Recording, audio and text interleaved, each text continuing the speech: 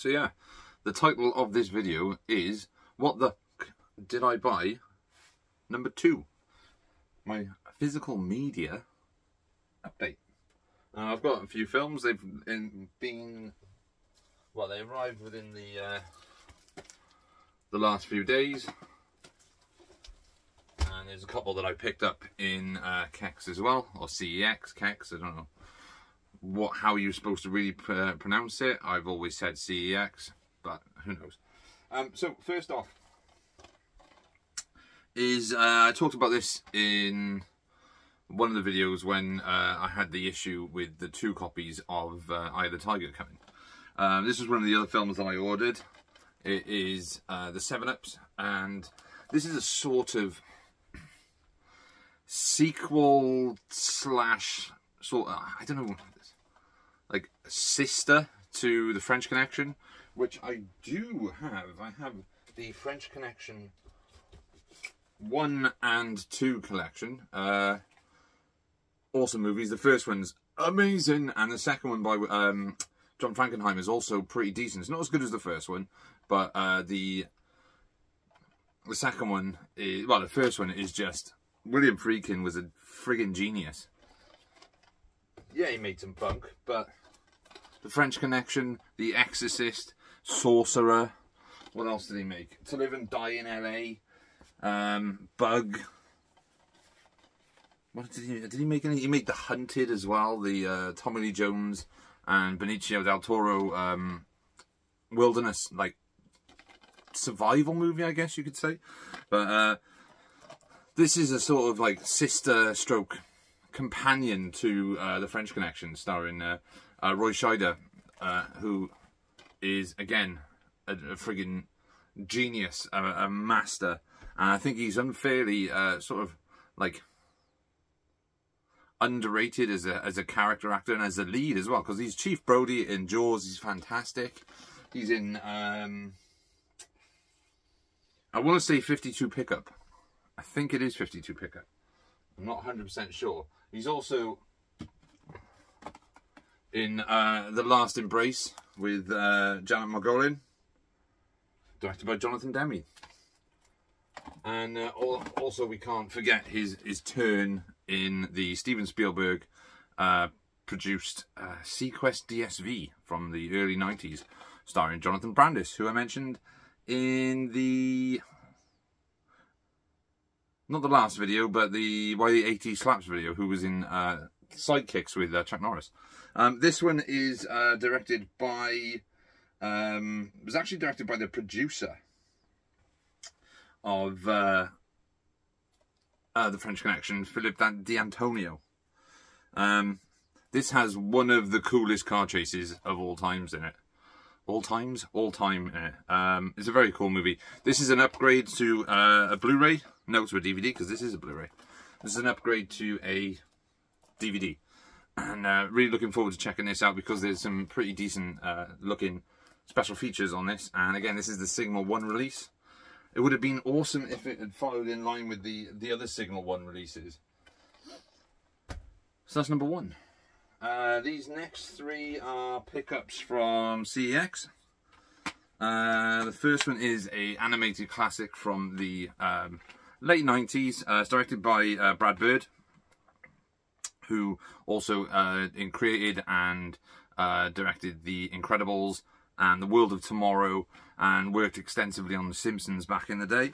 It is The Iron Giant. I love this movie. This movie is fantastic. I haven't seen it in ages. My DVD is in DVD corner down there, and it's the old snapper case, double-sided. I think it's double-sided, flipper-side case. This is the signature edition. It has a couple of special features on there. It has the Iron Giant theatrical, the Giant's Dream featurette, commentary by Brad Bird, deleted scenes, vintage featurettes, and a motion gallery. Featuring the voices of Vin Diesel,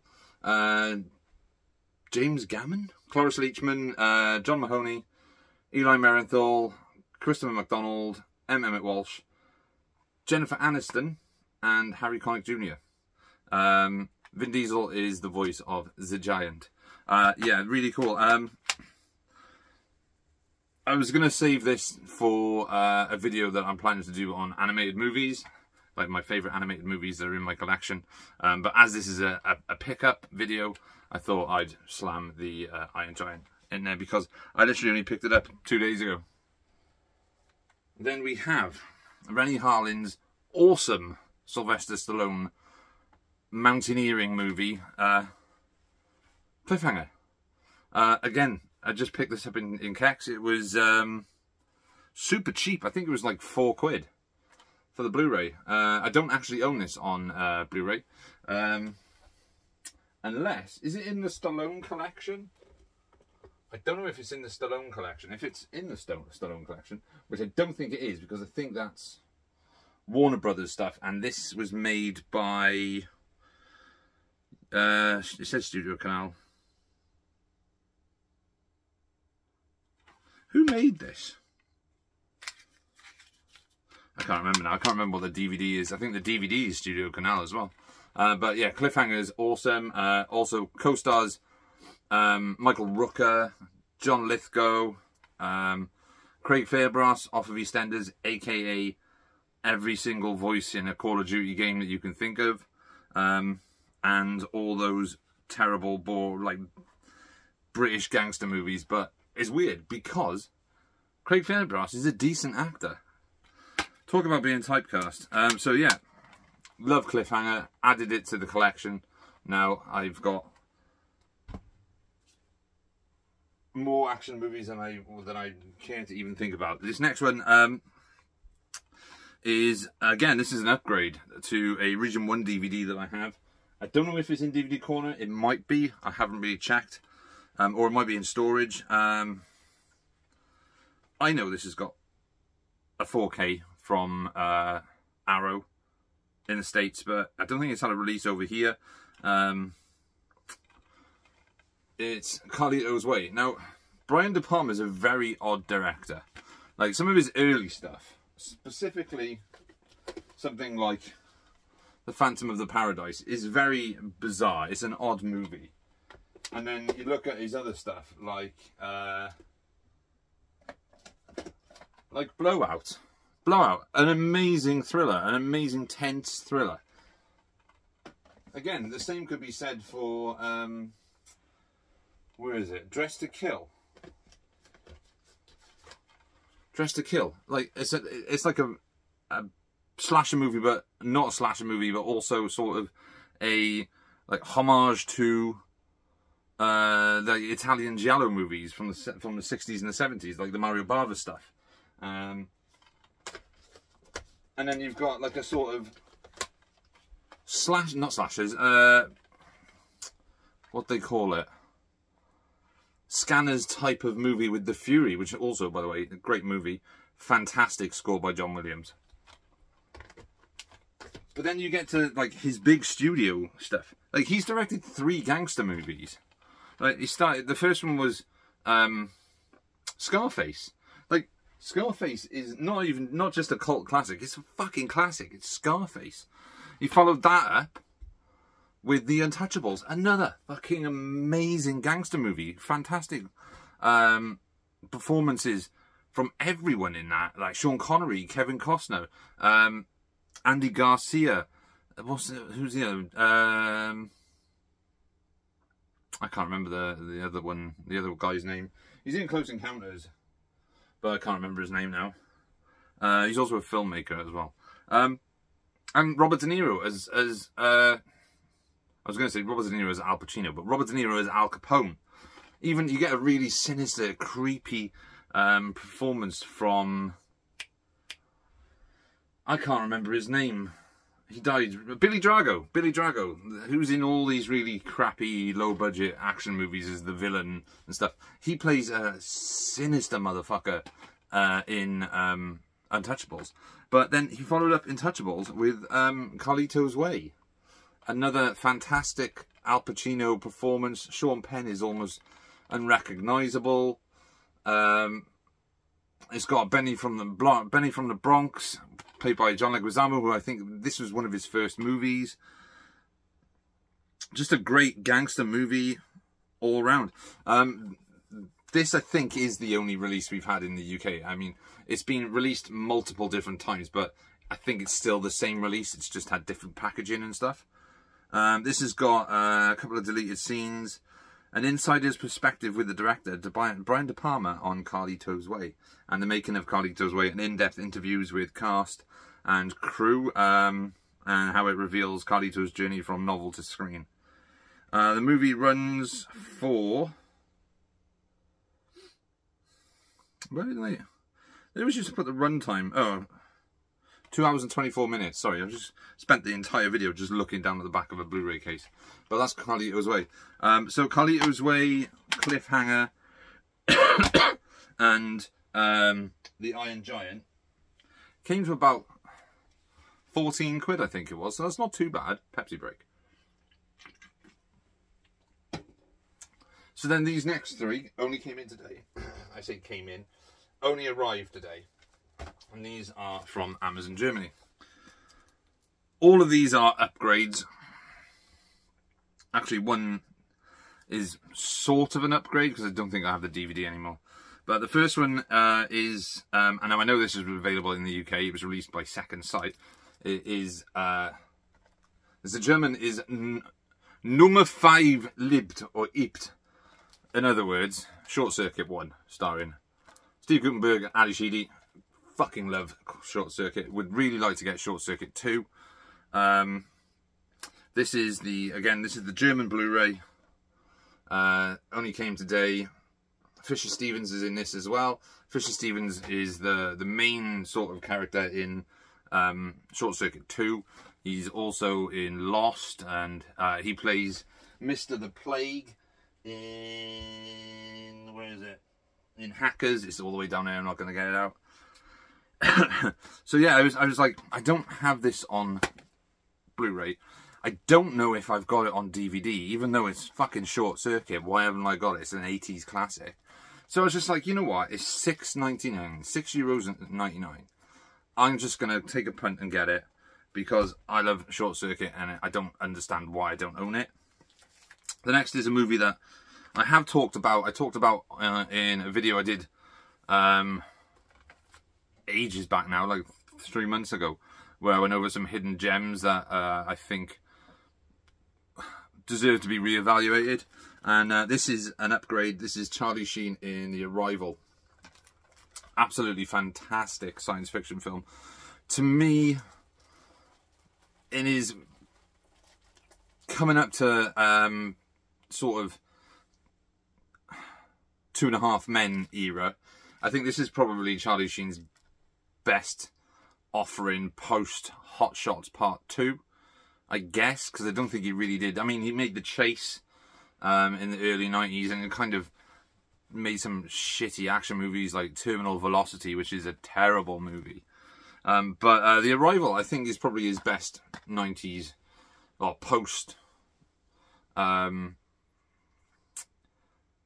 Hot Shots 90s work, and I think a lot of people should check this out because it is very cool. It's very X-Files-y, and it's kind of hard sci-fi.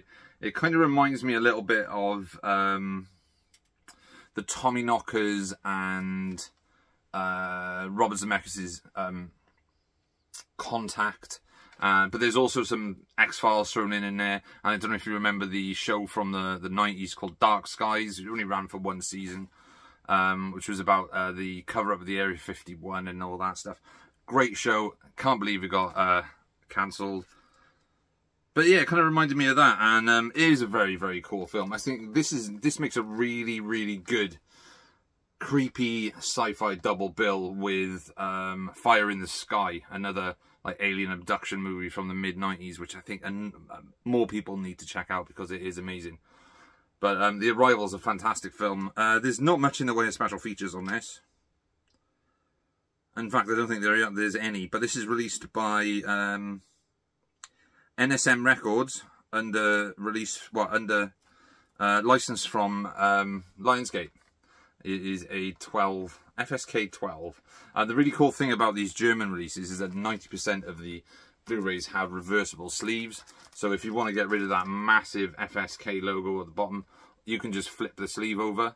So yeah, love this movie. Really looking forward to checking this out in high definition, because it's such a good film. And the last one from Germany is again another animated movie. This is an animated film that I've owned on DVD. In fact, I owned a DVD on the old Woolworths Seen It release. Basically, the way they did it is they put the DVD cover shrunk down in the center of the screen, and then a big white box around it in a red case with, I think it just said Woolworths Seen, or Seen It, S-C-E-N-E, like the video game. And I don't even know where that is. I think I might have binned it years ago. But this is Don Bluth's fantastic first movie as a animation director for his own company. It's The Secret of Nim, or as it's known in Germany, Mrs. Brisby und das Geheimnis von Nim. Sorry if I butchered that to anyone who's from Germany that reads this. I don't speak German. I'm Welsh. Don't even speak Welsh. I speak English. I love this film. It's been many years since I saw it, and I was watching a documentary on Don Bluth the other day. It was in 5 parts from a couple of years ago, and it was very, very interesting stuff. Apparently Disney were trying to make this at one point, but ended up turning down an offer to make it eventually, because they thought that the subject material was too dark for them, which is considering this came out in what, 1982, I think this came out, and I believe around the same time, maybe 1983, 1984, Disney made Black Cauldron, which I don't know why they're trying to bury that movie, because The Black Cauldron is a great fantasy animated movie, and it's mind-boggling that they can go to turn down something like The Secret of Nim, and then go on to make Black Cauldron, which is really horrific when you really think about the imagery that's in that film compared to the imagery that's in, I don't know, the film that either preceded it or the film that followed it, which would either be The Fox and the Hound or Oliver and Company, or Basil the Great Mouse Detective. But The Secret of Nim, yeah, kickstarted Don Bluth. I mean, he followed this up with Land Before Time and American Tail, and then went on to do the absolutely stunning animated movie, which I don't know if anyone's seen, but it's Anastasia. This is a terrible, terrible cover. I don't know why the cover has such god-awful artwork on the front, but absolutely gorgeous movie this is. Like, the animation on that is just, oh, it's just like pinnacle of independent animated movies in the 90s. I mean, DreamWorks came out with some decent stuff as well. Like Road to El Dorado is amazing. Sinbad was not so great. Prince of Egypt's pretty good, although the character design is quite off. I don't really like that. But there was always something about Don Bluth's animated style, like his style of animation, like his character design and stuff like that, which always stood out to me slightly more than like the Disney stuff, especially with the Disney Renaissance stuff. So stuff like Beauty and the Beast and like Aladdin and The Little Mermaid, like Lion. Well, maybe not so much The Lion King, because that movie is absolutely gorgeous. But there was like a dark, rough grimness to Bluth's like style of animated movies. Like when you really look at like The Secret of Nim's quite a dark movie, especially even subject matter wise. Like the American Tail is about a child that has to find his way, find his parents after something happens on a trip to, well, when they leave Russia to go to America. And again, that's dark. Comes up against cats that are trying to kill him. maybe not so much as Five Goes West, which is a lot more lighter and in tone and a lot more fun. But still, American Tail is a gorgeous movie. And then something like The Land Before Time, where a baby dinosaur's mother is killed, and he has to, along with his friends, travel across a desolate, dinosaur-strewn earth to find a hidden valley. I mean, these three movies are just really dark. But I'm really looking forward to checking out The Secret of NIMH on Blu-ray. This does have quite a few special features. Like I said, I can't read German. I mean, there's a featurette on there, and there's audio commentary with Don Bluth and Gary Goldman, who directed The Dinosaur Story, We're Back, A Dinosaur Story. I think he did that, and I think he did Fern Gully as well. And I think there's some like trailers and stuff on there as well. But I mean, there's the back. You can see quite a lot of stuff. But yeah, that's what I'm really looking forward to checking out, because it's been a long time since I saw The Secret of NIMH. And I think the last time I saw it properly was on like I said, that really bare bones kind of budget Woolworths release. These last three are 2 upgrades and 1 new edition, not a upgrade. Even though it's a film I have seen before, this is not an upgrade, it is an edition. First time edition. These are all from Powerhouse Films on the Indicator label, because that company has the most amazing like 3 for 20 offers that seem to be constantly on. And that's where most of my Powerhouse movies have come from. They've come from 3 for 20, or I think it was 5 for 40 at one point they did. So the first one is the new edition, like the adding to a collection for the first time. And it's The Mysterious Island.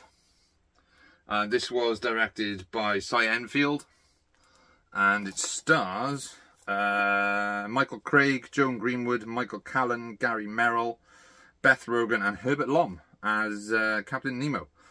Visual effects by Ray Harryhausen. Love Ray Harryhausen stuff. I've got, which one is it? Where is it? I did have Sinbad. Sinbad and the Eye of the Tiger. I love that movie. I think I've got Sinbad, The Seven Voyages of Sinbad and Clash of the Titans. I know I've got the 1980s Clash of the Titans, which also does have Harryhausen's stop motion work in it as well. But yeah, Mysterious Island. I've actually been listening to the Audible audiobook of Mysterious Island, and when I saw that it was on the 3 for 20, I was just like, you know what, I'm going to get it. So this is number 51 of the Indicator label. There is a fuck ton of special features. I don't know if you can see all this entire box here is all special features. Lovely artwork on the front, which I'm assuming is taken from the original poster art. And yeah, really looking forward to checking that one out. The next is a replacement for a Old Anchor Bay, is it? I think it was an Old Anchor Bay DVD of this, and I really liked this film when I saw it when I saw it on DVD. And it's an Amicus production starring Calvin Lockhart and Peter Cushing. It is The Beast Must Die. Again, this was in the 3 for 20. Really like this film. It's sort of like The Most Dangerous Game, but with werewolves, which is kind of a really cool concept. Also, it's just a great little horror film from the 70s. I think it was 1974. Yeah. Directed by Paul Annette and written by Michael Winder, or Winder, I guess. It's got Charles Gray in it as well, Anton Diffring, Calvin Lockhart and Peter Cushing. Produced by Max J. Rosenberg and Milton Zabosky. I like that, like, in the 70s, the UK had 2 like major like horror production companies like Hammer and Amicus, and they would like kind of fight each other in, it'd be like a horror movie fight club between Amicus and Hammer. And while we all know Hammer movies succeeded because they made the better films, there are some absolute awesome gems of classic horror that Amicus produced as well.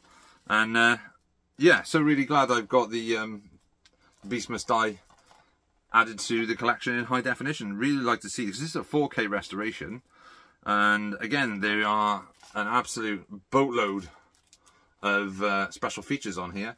I'm not going to go through them all because I ain't got the time. But again, I really like the artwork, and it's just another film I'm glad to have in the collection. Now this last one, is an upgrade because I recently watched the DVD of this, and it looked alright. The DVD was pretty good, but it was one that I was like, I really need to get this on Blu-ray. I know that Powerhouse have released it, and I've also listened to the Easy Rollins audiobooks, which is again what put me in the mind to pick this film up.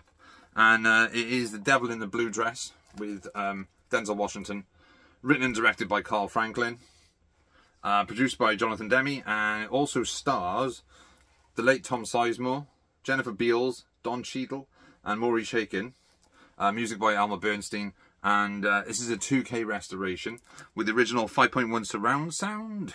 Audio commentary, writer director Carl Franklin from 1999, so it hasn't recorded a new one. Dancing with the Devil, a 23-minute documentary from 2018, and just quite a lot of other smaller special features. Now, I'm really glad that I did get this because I thought this was out of print. Everywhere that I'd seen, it was going from stupid money. So, like, the fact that it's now on the standard edition, and it was in stock, and I'm now able to add this to the collection. Again, this is number 221, 221. Yeah. I'm just so glad that this is there. I'd love to see Powerhouse do more of these sort of like 80s, 90s noir sort of movies, and maybe some more neo-noir stuff from the 90s, the 80s and the 90s. So yeah, that's the pickups for, I want to say the month, but we're only halfway through February. Probably the month though, but that's the pickups for the month. I'm slowly condensing down the DVDs. I don't know if you can see this, but there is 100 movies there, all in sleeves. I'm condensing them down mainly because I haven't got the room. I've got to, like I said, I've got to pack a lot of stuff up. I'm going to have to move at some point this year, and I can't cart 9,000 movies with me, so that's why I'm doing that. But thank you all for watching. It seems to be that the movies the videos that get the most traction, and the ones people seem to be more interested in, are the physical media ones, not necessarily the film recommendations. So I'm going to try and focus more on the physical media side. I've got a couple of ideas for videos. One about bootlegs, and one about I can't remember now. It's all on the list on my phone. But yeah, I want to thank everyone for watching, everyone for subscribing, for commenting and engaging in the community tab. I'll be back soon, and for the now, as usual, peace. I'm out.